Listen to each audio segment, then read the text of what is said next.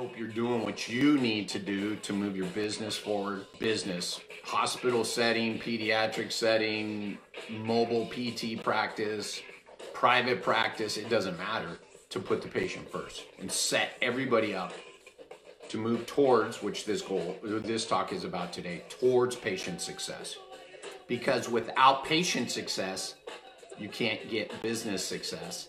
Without patient success and business success, you can't get happy employees. And without all those things, you'll never have what I call a happy bank account. For those of you out there that like to say money in the bank is the ultimate business metric, I call bullshit. Because money in the bank doesn't say how you're running your business. Because by the way, I'll challenge you on this. Most physical therapy clinics in this country have been set up to bill insurance. Sit on that one for a while. They are established to bill insurance. The patients become second. Patient success is not number one. Billing insurance is number one. That may put a lot of money in your bank. If you're happy looking at money in the bank based on billing insurance, more power to you. I don't want any part of it. I'll help you move away from that. And actually, that's what a lot of my current customers are dealing with currently. They realize that focusing on billing is not going to move them forward. And I'm talking people with multiple practices. It's about putting patient success first. And that's a perfect segue into the mindset of which I was saying in this one shift you need. So I've been looking back over my content, really trying to fine-tune the story I'm trying to tell of how I can help you. And therefore, I've got to be able to tap into people's heads who think it's all about insurance billing. I got to tap into people's heads who thinks all that matters is what insurance you have when you call in. I got to tap into people's heads who realize their team members are not connected. And that rather than building out an incentive program for the front desk team members, the provider members, and the billing team members, that they must come up with an ultimate goal. And that's what we're talking about today. So I want to reverse engineer this, okay? So everybody says they need more new patients, of which I call bullshit again. If you're not tracking how many calls into your business you have, then you don't know if you need more new patients. You may, but you may not. Once you're tracking calls, then you know how many of the people that call to do business with you actually do business with you. Simple enough. That's called conversion rate. By the way, that's also called lead conversion. You're taking someone who's interested in doing business with you, and you're taking them and putting them on the schedule so that they arrive, and you have now converted a lead into a patient, paying customer, client, whatever you want to call it. Okay? Lead generation is getting that call. What goes on to get that person to dial your phone number? That's lead generation. Lead generation is typically what we call marketing. Lead conversion is what your front desk team is doing. People who are responsible for picking up the phone, following up with website leads, whatever it is. When you go out in the community and do an event, that's lead generation. There may be a little lead conversion there, but that's lead generation. You have to be thinking about what the next step is, okay? That's lead conversion. So again, when people say they need more new patients, but they don't understand the difference between lead generation and lead conversion, that's a problem. So again, we got two problems. Don't understand the difference between lead generation and lead conversion.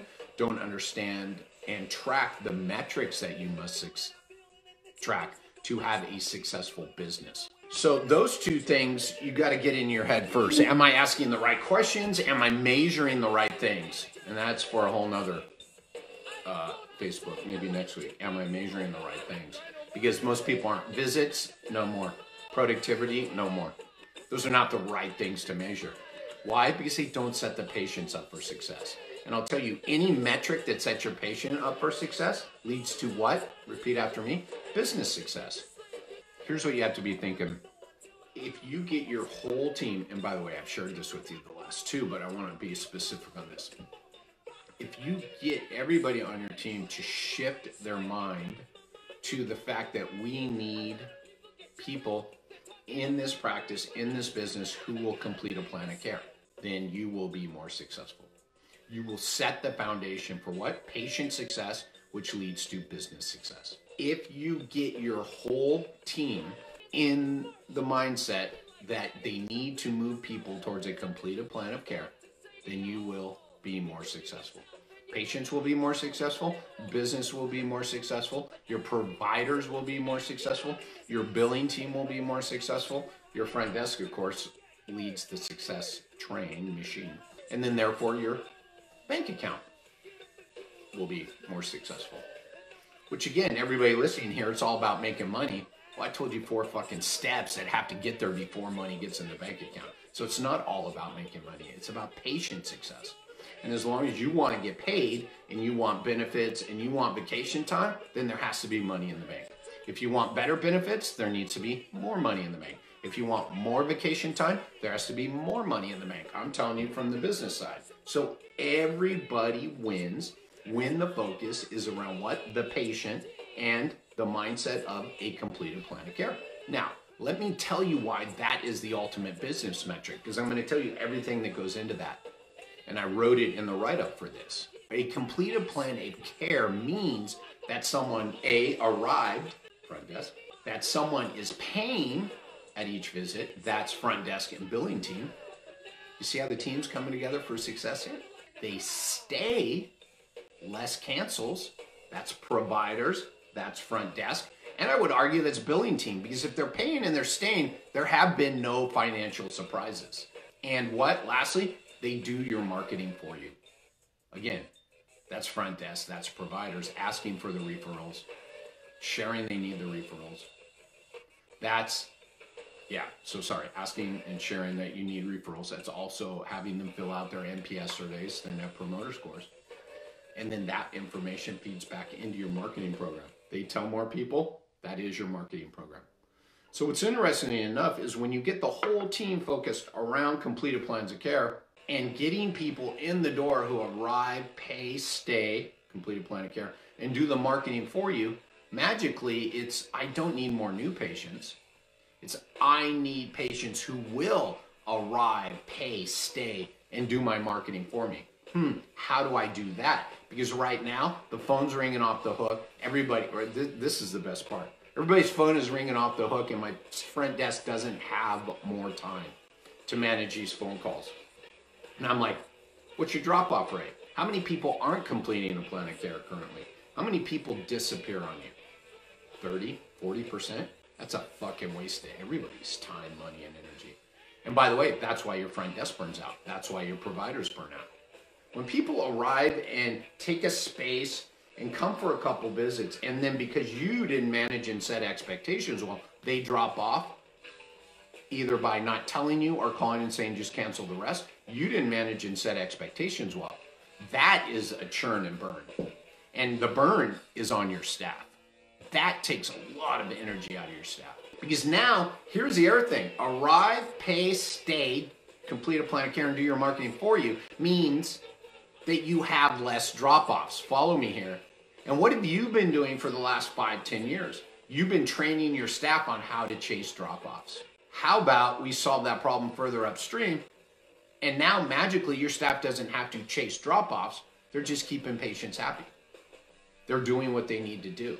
When your provider gets the right person sitting across from them who arrived, who knows how much it costs them and they pay, and then they buy into the plan of care, you don't think there's going to be less turnover on your staff? You don't think there's going to be less people constantly looking for that next job? When your front desk knows how to have a better conversation with a potential new patient, not a new patient, they're not a fucking new patient till like visit 3. If people are dropping off the schedule after visit 3, you don't need more new patients. So if your front desk knows the process and how to manage their phase of the patient life cycle, they will be happier. Because by the way, the people who arrive are happier because they've had their expectations managed. So again, the one thing here is you have to get your team, and again, these last 3 are coming together really nicely. These last 3 Facebook Lives coming together really nicely. You have to get the whole team focused behind this common mindset. All they have to be thinking of, is this what I need to do to get a completed plan of care? Now all of a sudden your front desk aren't taskmasters. Now all of a sudden your providers aren't chasing down drop-offs, trying to get one more visit. That's the other thing, man. You are now currently, and I'll call you out on this, you're now currently chasing your providers week in and week out to get one more visit and to get their drop-offs back on the schedule. And I'm like, you were so chasing the wrong problem. A problem that you created by not getting everybody focused on a complete plan of care, completed plan of care, and making sure the front desk knew the vital tasks to do that. The providers know their vital tasks, their KPIs. And the billing team knows it. Everybody leaves the billing team out. I'm like, we got to bring the billing team back in. Magically, everybody drops off after they get their first DOB. Why the fuck is your billing team not in line with what it takes to complete a plan of care? And by the way, it's not that they got a bill for too much money. It's they got a surprise bill. And people don't like uncertainty. They've lost control. And when they get uncertainty, they worry about the next surprise bill. So their first gut is, I need to cancel until I get this figured out. How many times have you had that phone call? When I was working the front desk, I got it weekly. That's how I figured this all out. So when that person doesn't get a surprise bill, they don't drop off because there is less uncertainty. Because they know what they have to pay. They know there may be a problem. By the way, you set expectations. You can't guarantee them anything. Insurance side, that's all right. Just give them certainty around when and if it happens, you will help them. And that it's the insurance company's fault. Stuff like that. That's a billing mindset around what? A completed plan of care. So the shift is your whole team behind one ultimate business metric, completed plan of care. Yes, I said business metric. A completed plan of care is a business metric. It's a patient metric. It's a business metric. It will set the patient up for success. It will set the business up for success.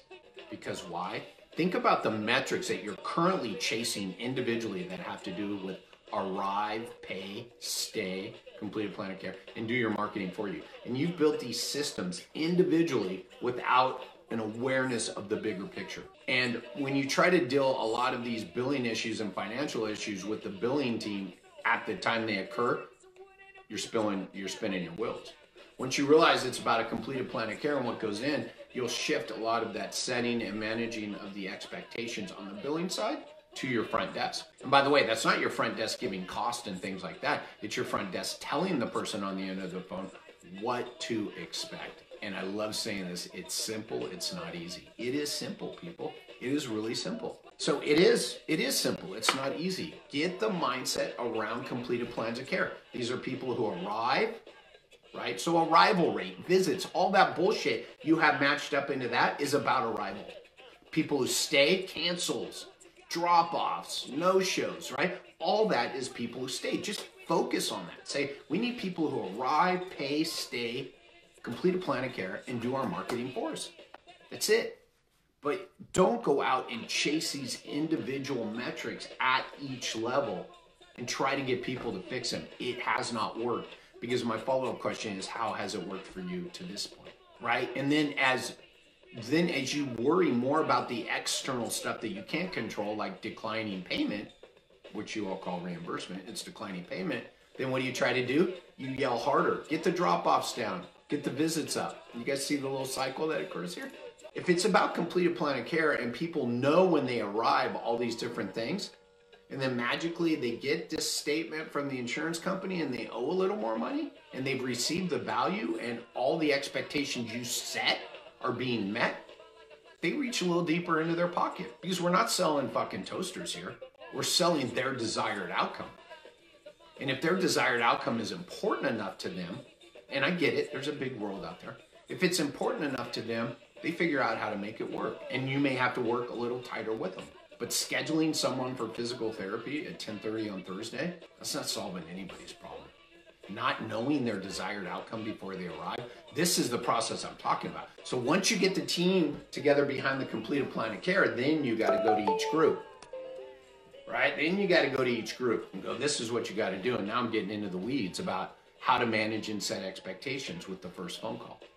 And then phase 2, how to deliver on most of those. So by the time that person does arrive for visit number 1, they're bought in. And then their provider, Dr. Jerry Durham, who they know is their provider, who is the right fit for them to get them back to 18 holes of golf and picking up their grandchild pain-free, greets them with those goals.